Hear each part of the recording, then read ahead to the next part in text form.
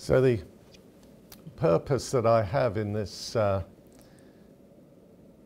conversation is really to lay out some of the main aspects of Edmund Burke's thought as they relate to his writing the Reflections in 1790 in response to the events of the French Revolution.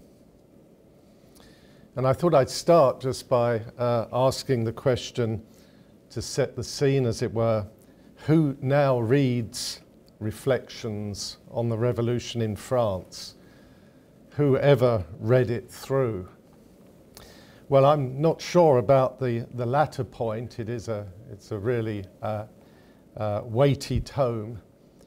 But the work is still, I'm pleased to say, assigned almost by default as the contribution of this great Irish-born politician, Edmund Burke, to the tradition of modern conservatism.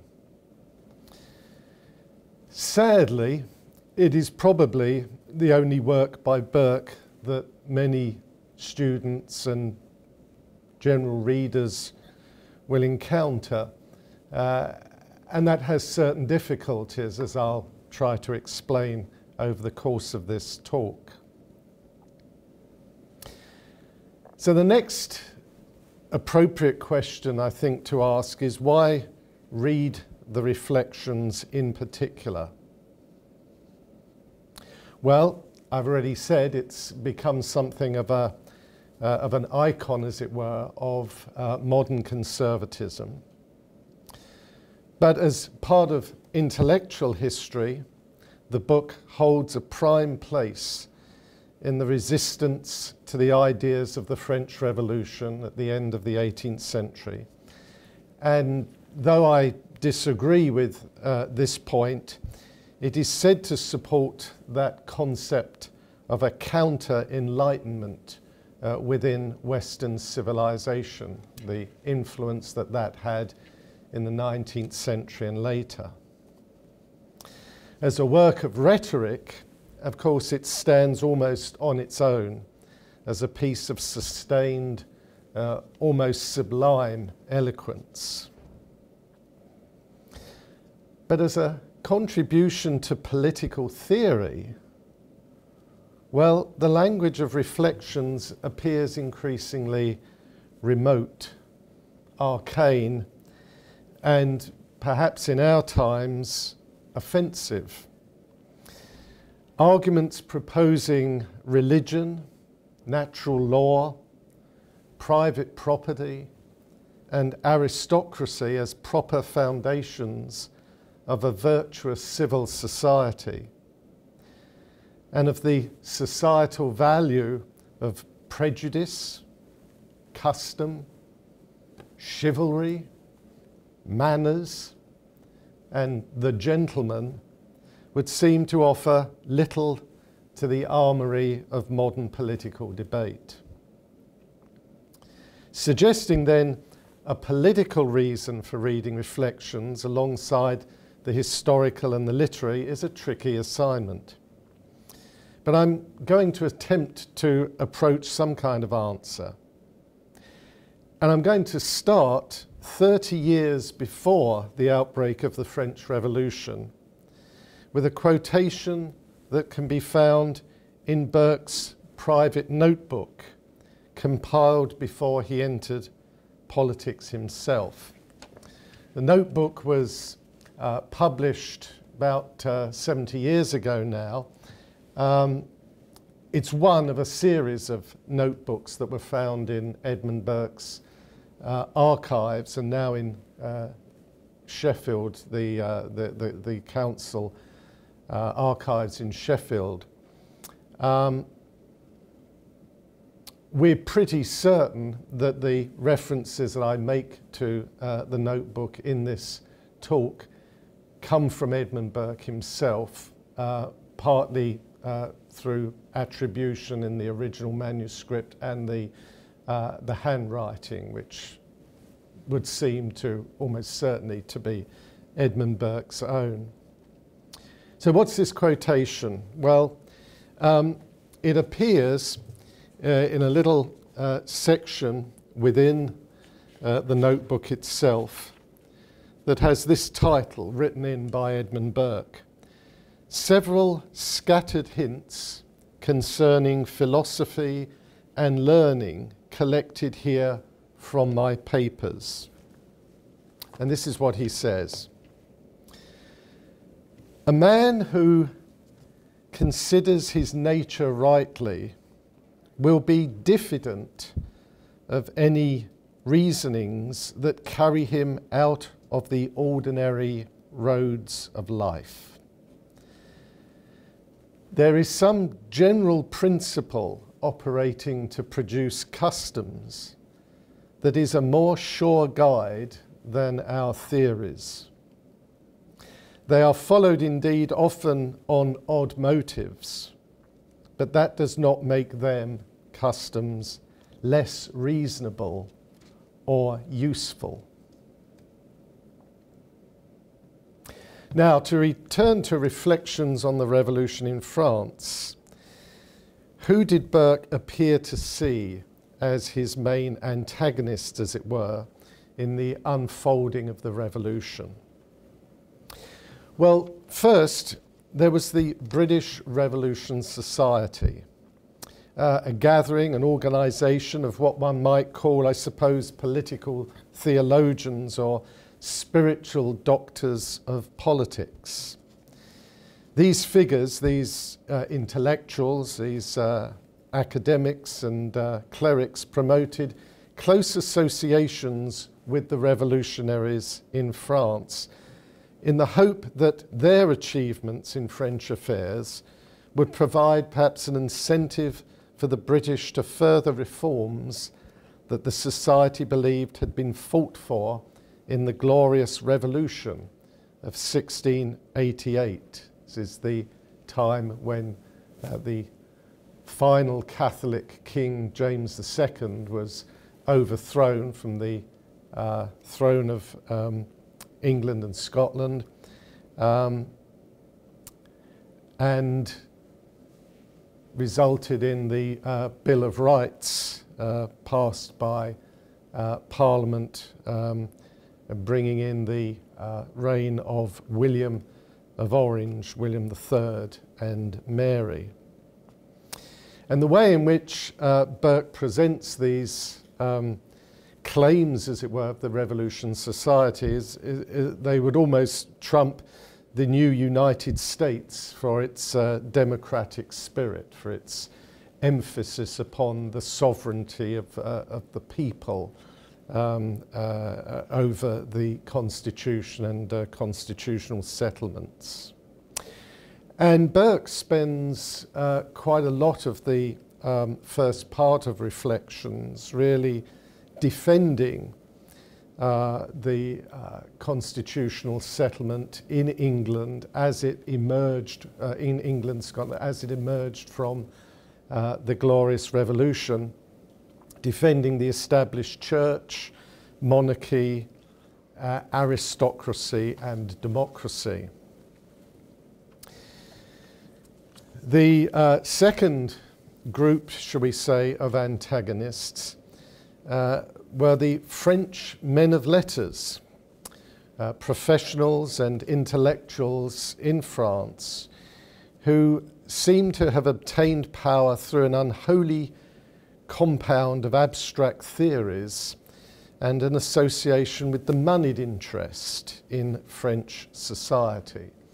And Burke spends some of the latter part of Reflections questioning the constitutional, financial and military future of France, as it were, under their hands. Now, each of these classes, the Revolution Society, the men of letters in France, approached political activity through a route that Burke famously termed metaphysical abstraction. And I want to spend a moment going back to the notebook, actually, to try and define a little further what Burke kind of meant by that term, and indeed why we should care or be interested about it nowadays. Well, in the same section where I took that quotation just a little bit ago, you can find Burke interjects into that section story about the Greek cynic Diogenes. It's a story, probably many of you will have heard of it. It comes out of Cicero's Tusculan Disputations. And it's about the time when Diogenes is being asked by his friends what they should do with his body, and he says basically, well, just chuck it in the fields. And one of the friends responds that, you know, well, this wouldn't be a very good idea because the wild animals may come and pick at it and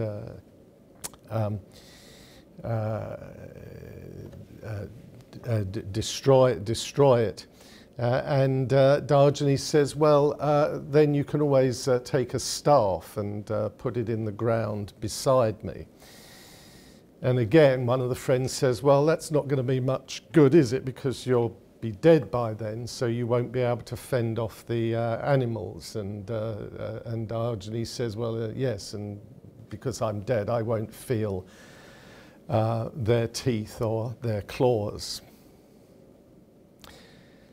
Well, the conclusion Burke draws from this story is that while the cynic's turn, if you like, of argument is good, it's a smart and quite marvellous riposte to his friends, the philosophy behind it has no substance. And Burke develops this actually I think very interestingly by talking about funerals, funerary rites, and says, you know, there may seem to be no very clear point about some of the rites that we indulge in after a person's death, but they do have a purpose, they do have a significance if one thinks about it. Significance in various different ways. In other words, as I take Burke's meaning, there is sort of nothing of social use to be drawn from Diogenes' line of thought. You know, you leave dead bodies all over the fields and so on and so forth, then it's not going to be of much use to anyone. And therefore, it makes much more rational sense, really, to pursue the sorts of customs that we have traditionally associated with the dead and how to treat the dead. And in this sense, I understand Burke to be arguing that the cynic's problem here is really to have separated two aspects of life that Burke regards as inextricable. One is living according to nature, and of course the cynic argument was really that this is what they were doing, so rationally living according to nature. But the other factor is living according to the artifices of nature. That is, to customs, or what we might term tradition more broadly in society, which is effectively the reason of social man working on instinct and opinion over many generations to strengthen the bonds of society for all humans. You may find Cicero actually takes a similar line against the cynics in his book on duties. Now, if we return to reflections, we see Burke arguing that the famous Genevan man of letters, Jean-Jacques Rousseau, applied moral lessons in a similar way as Diogenes. in his case perhaps to catch the audience through marvellous observations on the disorders between nature and civilization.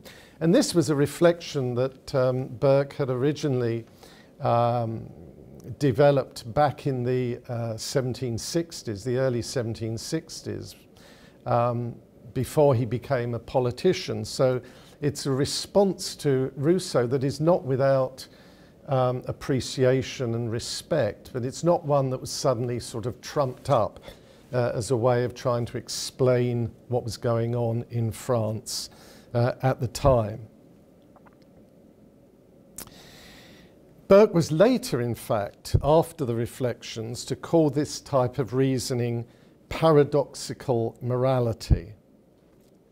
But early in the French Revolution, at the time when he's writing the Reflections, he concluded many of those men of letters in France were induced by such, quote, paradoxes of eloquent writers, not just Rousseau, but you know, he was clearly one of them, not only to limit them to speculation and entertainment, not only to use these paradoxes as opportunities for sort of intellectual discussion or you know, entertaining talk in the salon and so on, but to apply them to political programs.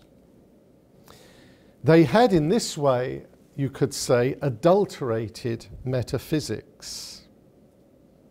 They had contributed to Diogenes's, I say error, I mean it wasn't necessarily what Diogenes was particularly arguing in that extract, but they had severed the relationship between nature and the artifices of nature.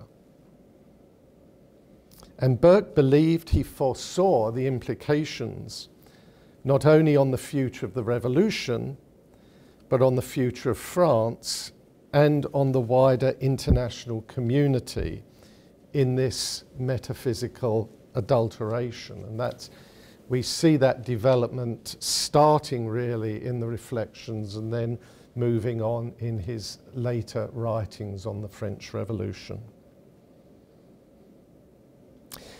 Now, if the French Revolution was spurred by this separation of nature from custom or the artifice of nature, it was also goaded on by the separation of nature itself from any divine or pre-political derivation, at least in the political sphere. In this sense, the attack by the revolutionary government on the church and on the church property was, in a sense, merely indicative of a much deeper malaise. Burke understood adherence to nature in the informal tendencies of family and the little platoon, as he famously refers to it, as indicative of the universal and timeless aspects of the human person, and therefore absolutely integrally related to the idea of man as a religious animal within the political system and outside as well. Custom or tradition, however, reflects our temporal life in this world, subject to the vagaries of fortune, inheritance, culture, those factors that help direct our behaviour to social interaction and health, but over which we have only limited, if any, real control.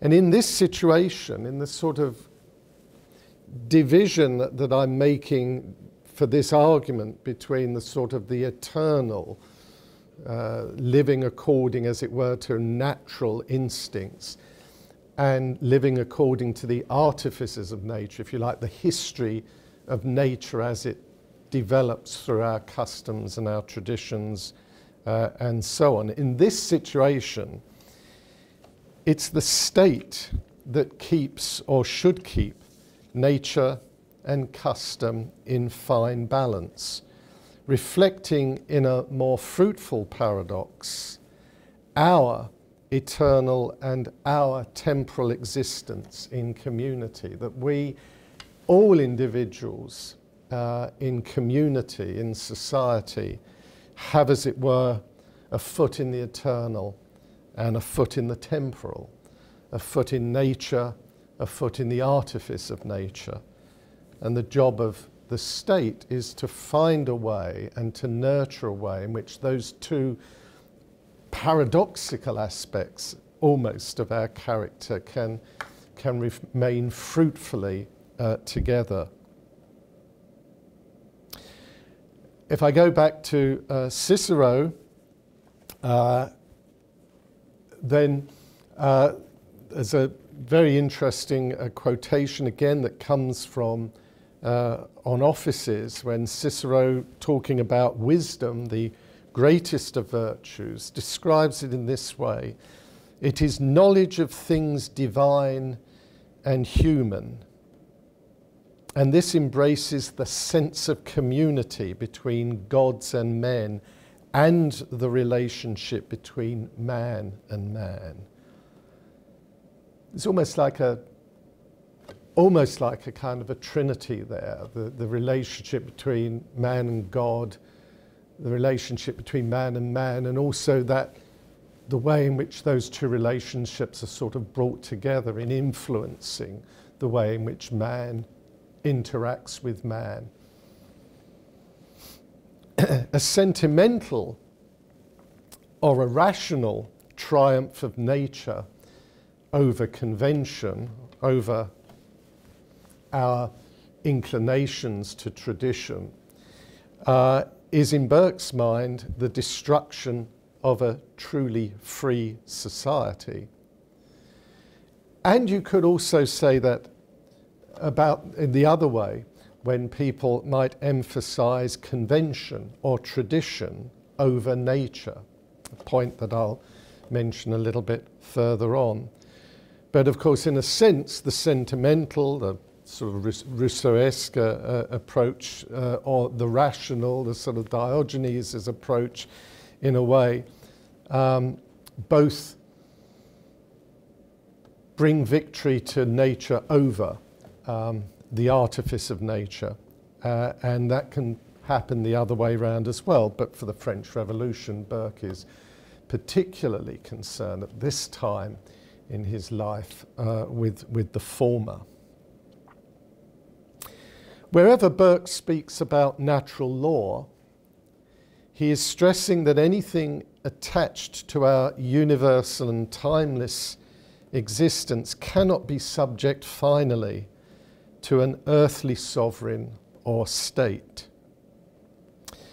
This is one of the reasons why, as I say, too much emphasis on stasis, on tradition being, even if it seems to violate nature, it would be bad for Burke, as far as Burke is concerned as well, because our eternal relationship with nature is what, at some point, may lead us to reach out of the confines or the restrictions or the parameters of society and of government and of the state to a higher source of law and justice. In Reflections, I think we do see this concept being conveyed when Burke describes the appropriate perspective of the administrator or the governor as rising, or should rise, beyond, quote, the paltry pelf of the moment to a solid permanent existence in the permanent part of their nature and to a permanent fame and glory in the example they leave as a rich inheritance to the world. End of quotes. Another kind of very Ciceronian approach. This sense of permanence is nurtured in religious establishments, of course, for religion is, as Burke argues, the basis of civil society. But it inheres also, in some degree, of hereditary right, which is, again quoting Burke from the Reflections, neither unnatural nor unjust nor impolitic. And then also in the right of private property, for the strong struggle, another quotation, the strong struggle in every individual to preserve possession of what he has found to belong to him and to distinguish him is one of the securities against injustice and despotism implanted in our nature. It operates as an instinct to secure property and to preserve communities in a settled state. So you see, these features are all liberal in providing us, according to Burke, with a standard that transcends the purely political. And it is the instincts that incline us to each one of them, each of these sort of permanent aspects of society, that Burke understands as prejudices. In his own political career, we see such prejudices driving his thoughts relating to imperial reform in Ireland and in India. In both Ireland, where Burke criticised the continuation of what were known as the Popery laws, which discriminated against Roman Catholics in matters of property rights, Burke was particularly concerned with, and also in matters of education and, of course, their religious, their freedom to worship as they wished in open. All of these aspects are criticised by Burke in his writings on Ireland, where, of course, he originally came from before moving to England in 1750. And they also come up again in Burke's writings on India, where famously in the later 1780s and 1790s, Burke was involved in the impeachment of Warren Hastings, Governor General in Bengal, in India, for corruption and so on, where again Burke emphasises both the particularities and the diversity of cultural, religious, social environments within India, but then also emphasises the common humanity, the natural law concept again, by which imperial rulers may be criticised and attacked for their policies within the colonies. And also in their relationship with nominally independent or actually independent states within India itself. So what I'm suggesting, or what I'm arguing here, is that these prejudices, though we have, understandably in the modern world a sense of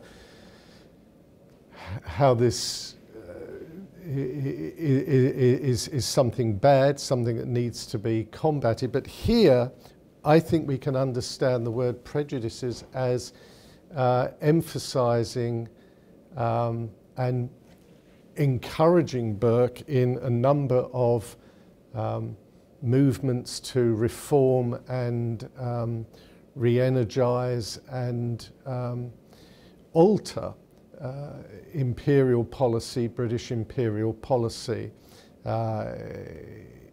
in their territories and in territories under their influence.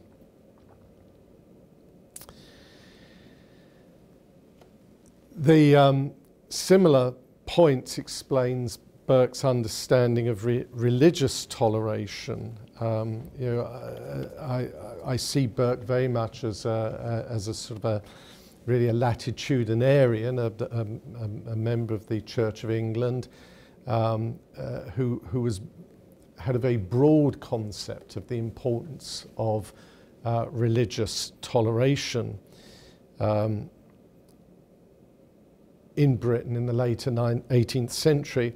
We'll say that one must also note that around the time of the French Revolution, his attitude to toleration seems to have tightened, and he held a concept of sincere religion. He talks about this concept of sincere religion that separates it from atheism and deism, and also he includes certain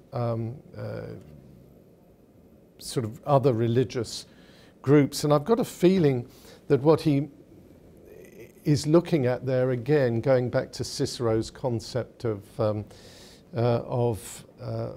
wisdom, the definition of wisdom, is this relationship between God and man on man community, the sort of like the third aspect, if you like, of that particular definition. And sincere religion would have to sort of promote that relationship, almost like a spirit from God infusing our relationships with other human beings. At the same time, we also owe obedience and respect to the way in which nature has moulded us to social cohesion and support through custom, convention, tradition, what Cicero maybe would have called the mos maiorum. In fact, in its closeness to order and stability, this obedience might be the more immediate pull, if you like, of the two. It's promoted through that famous contract between generations that appears in Reflections, that relationship between those who are living, those who are dead, and those who are to be born. And through prejudice, as I've suggested, and manners and chivalry. The last being, in a sense, Burke's chosen way of referring to the role of the gentleman. And what does the gentleman do? He maintains just and equal rights with his fellow citizens and works for peaceful and honourable policies to prevail in the state.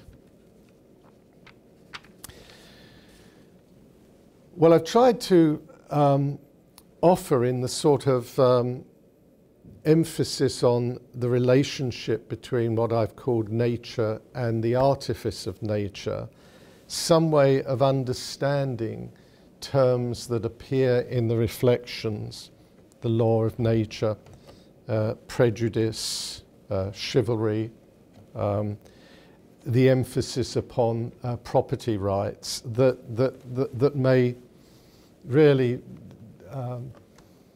repel, I suppose, almost people from receiving the messages of Reflections as I think they deserve to be received. So I'm hoping that that may help in, should we say, increasing our understanding of Reflections when we read it.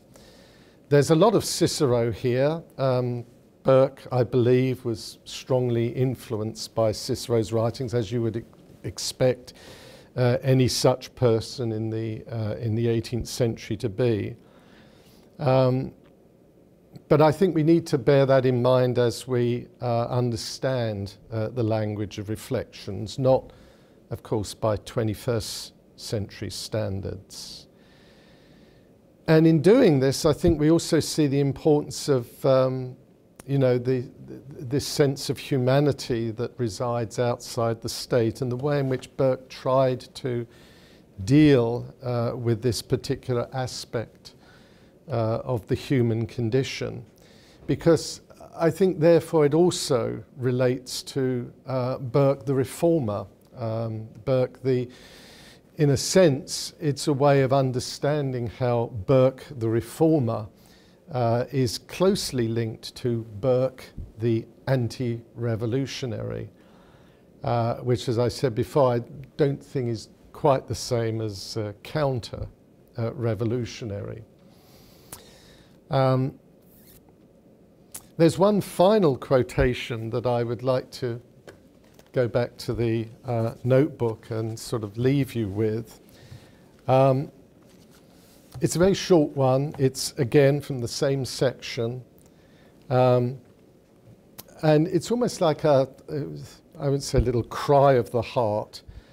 But Burke has been talking about custom, tradition. He's brought in the point about tradition. And then he ends up comes up with this sentence, which I think really gets in some ways to the heart of Burke and what he's trying to do. Why should I desire, he writes, why should I desire to be more than man? I have too much reverence for our nature to wish myself divested even of the weak parts of it. Burke's reflections in many ways might seem to be an attempt to deal with the inevitable weaknesses, mystery, incomplete knowledge that human beings can garner. And his relationship of nature and the artifice of nature is a way of trying to deal with that situation in as humane and in as rational way as possible.